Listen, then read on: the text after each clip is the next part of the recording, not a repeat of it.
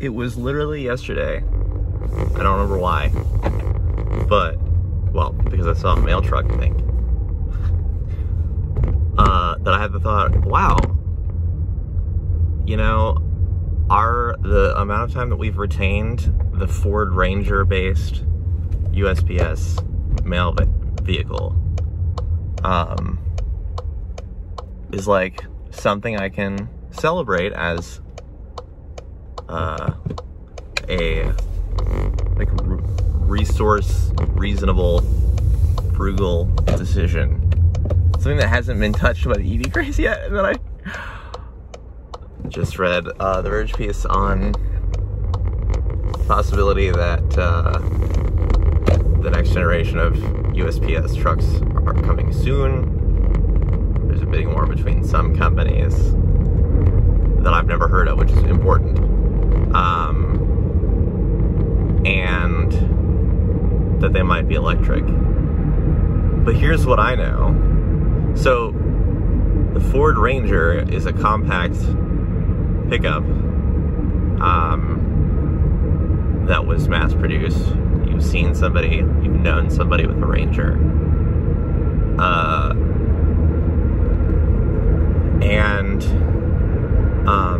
Like compact, I mean, like the actual fundamental design dates back to like the 80s. In terms of the powertrain, it's very simple. Leaf springs.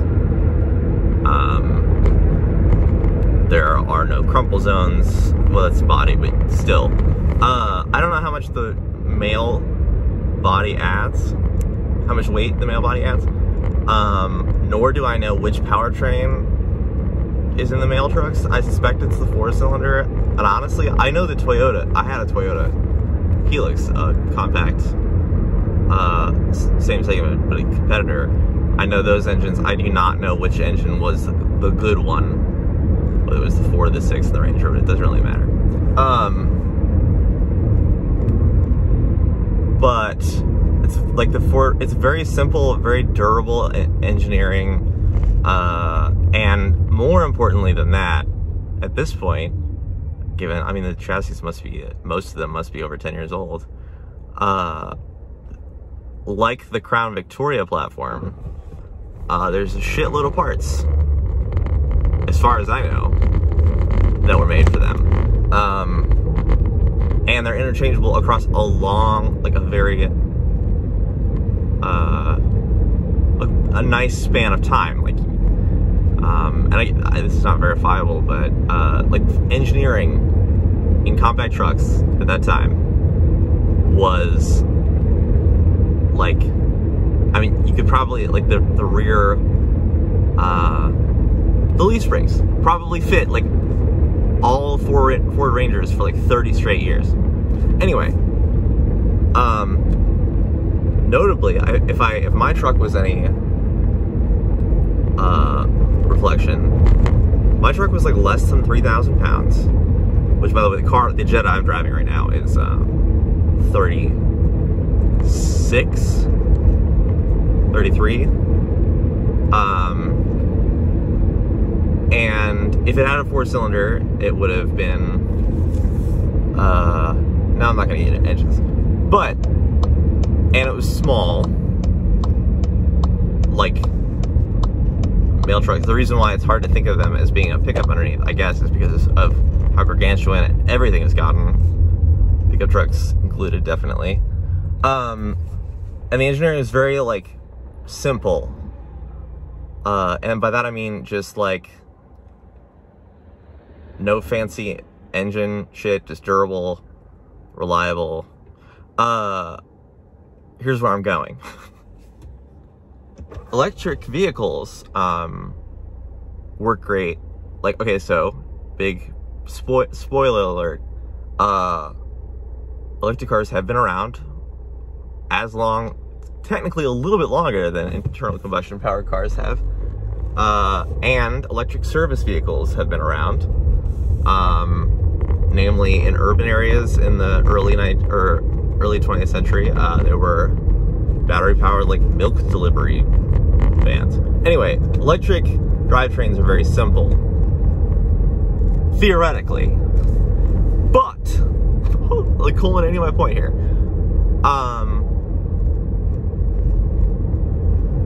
and also particularly ideal, like, that the mail delivery application in, like, a suburban or urban environment, stop and go, like, the actual distance, cumulative distance traveled isn't all that much. That is literally the absolute ideal for an electric vehicle compared to any other powertrain. But the fucking problem is the batteries. Because batteries are heavy, they don't last long, and there's absolutely zero environmentally friendly way to dispose of them. I mean, like, everything culminating about, we are literally, like, my future has all of a sudden become, what I see in the future is just battery disposal. That's gonna be the single thing. It's gonna be, there are a bunch of old people, and we're gonna have, like, so many batteries to dispose of. Also, I seriously doubt they're going to be able to get a mail vehicle with batteries, or a electric mail truck with batteries, and what I would imagine will have to be safety, modern safety shit. Hopefully no, like, electronics. I seriously doubt they're going to be able to keep it in terms of weight, even remotely close. And that means more wear on tires, brakes, especially, that's the other thing, exponentially amplified by the mail application, specifically, like, stop, go, turn. That those are the most high wear actions that a vehicle performs. And weight just, I mean, it's what? It exponentially multiplies that wear.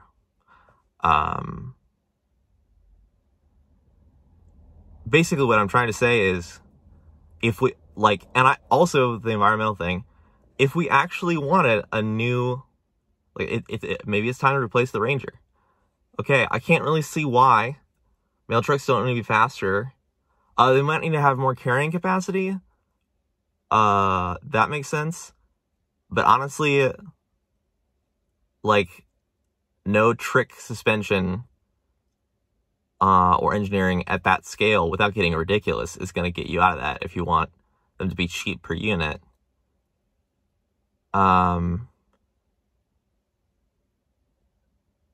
Wait. I cannot say it enough. But yeah.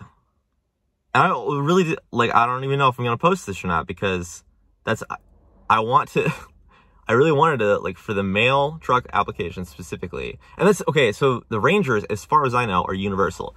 And the Ranger mail truck can go out to where my dad, like, deliver my dad's mail, where he lives on miles of gravel roads, half an hour away from anywhere else, where I would imagine between each mailbox, a driver is, like, doing, like, fucking 15-minute trips sometimes, which is a lot. And then the Ranger can also do stop, go, because it's just simple components, that have been iterated to a point, were iterated to, like, their optimal, very low tolerance, or, yeah, I think that's what I meant to say. The one where things can be loose, years ago. Unless we take a cue from the old milk delivery trucks, where it's, like, virtually no range, very, like, minimal batteries. Like, maybe, I don't know. And because that's the thing, like, with electric vehicles that makes it optimal, the stop go doesn't necessarily drain as much as just going. Because electric cars, like, coasting, well, it's more binary. Anyway, I wanted to say, here's actually a good idea. It might be. But I swear to God, if they're heavy. Also, with fleet vehicles, they could be interchangeable. Like, have a modular battery system, and, like, a small, quickly interchangeable battery in a fleet, an electric vehicle, could be amazing. Like, there could be less weight spent on energy storage, but